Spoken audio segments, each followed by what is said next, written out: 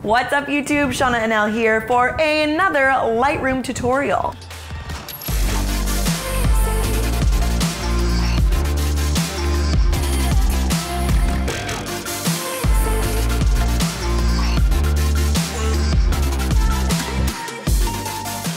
In the last tutorial video that I did, it was supposed to be Lightroom Basics for beginners. We went a little bit more in depth than I planned. I actually want to start a Lightroom series where I'll go through each one of those editing panels in a different video. And today I want to start out literally just going through the basics of like uploading your photos into Lightroom and then how to export photos. We're not going to do any editing today, but you will know how to use Lightroom a little bit better. I'll share some of my tips. Let's get real. There are about 1 million ways you can do everything in Lightroom.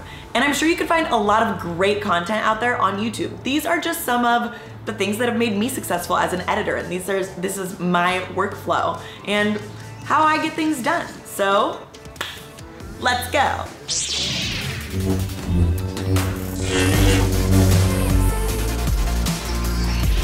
So my first pro tip has to do with your file storage and creating a project folder. You always want to create a new project folder for each different project that you're working on. So let's say you shot some headshots, a wedding, and senior photos all in the same week. You need a different project folder for each of those. So let's jump in and I will show you how to create an organized project folder. All right, all you beautiful humans. So what you'll do on your hard drive, wherever you're planning on storing all of your photos, create a project folder. This is the folder that I created specifically for this video. And I called it something super creative, Lightroom tutorial folder. Hey. And you want to create another folder inside there that is titled photos. Put all of your raw photos into this folder. Now we're going to go ahead and open up Lightroom. Lightroom always, by default, opens up to the last project that you were working in. So the first thing that we are going to do is go up and create a new catalog. Always create a new catalog for each project. Otherwise, Lightroom will save all of your projects together and it becomes a huge jumbled mess where you can't find a thing. Give your Lightroom project the same title that you gave your project folder and then save the Lightroom project inside of that project folder. All right, so it will close out of Lightroom and then it opens it back up as a new catalog. So now that you've created your new catalog, you need to import your photos. Click on the Library tab in the upper right. This is where you will do all of your photo importing. And import your folder on the left here. Click this little plus button, add folder. It already by default is in that project folder that we created. All I need to do is click Photos, click Choose. All right, click Import down here. Here we go. All right, so that is the Library tab. That's all we're gonna do with it today. If you move over to the Develop tab, that's where you do your editing. We covered that in the last Lightroom tutorial and I will cover that more next time. But let's go ahead and say, we've edited all these photos.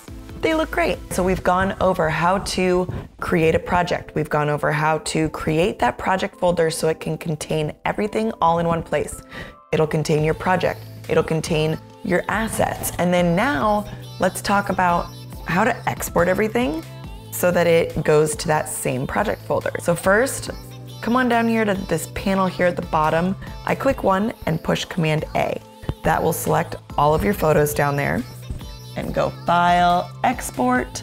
All right, so this defaults to same folder as original photo. I keep this because it automatically organizes it and puts all of these edited exports into their own little folder. I'll show you where this goes in a second. So that stays the same. In this section, you can actually rename those photos. I'm not going to this time just for this video's purpose. File settings are here, so you can change the different formats of your images, and you can also limit that file size. Let's uncheck that for now. And now I'm going to go down and click Export. You can see the progress up there in the upper left. Exporting 4 files. All right, once that disappears, you know they've been exported. Let's go ahead and hide Lightroom for a second. Ooh, there's another project I'm working on. As you can see, here's our project folder. It's called Lightroom tutorial folder. This random folder that has been created, that is your Lightroom project.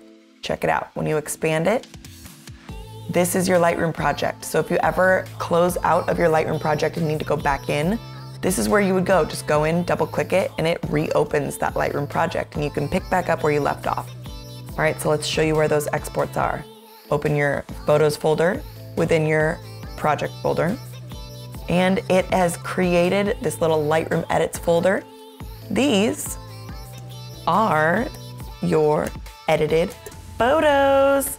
Hey! All right, cool. So that is all I've got for you today.